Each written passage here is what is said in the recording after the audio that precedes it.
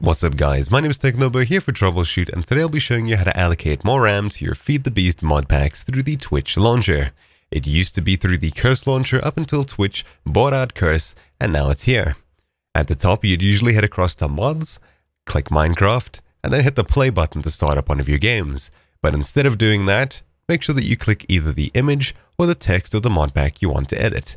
If you don't see the screen, make sure you see Minecraft at the top, followed by My Mod Packs in purple. These other tabs are not where you want to be. Click on the image or the text of the mod pack that you want to edit, and then in the top right, hit the cogwheel, Profile Options, uncheck Use System Memory Settings, then adjust this to the amount of RAM you want to give the game. Of course, this cannot be bigger than the amount of free RAM you have on your PC at the moment.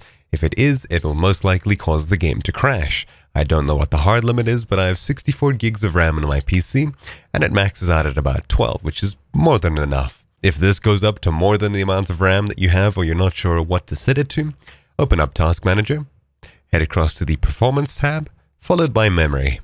Now you'll be able to see how much of your RAM is currently in use and how much is free. I have 64 gigs, which shows us 62.9, so of course I'm not going to run out if I give this everything.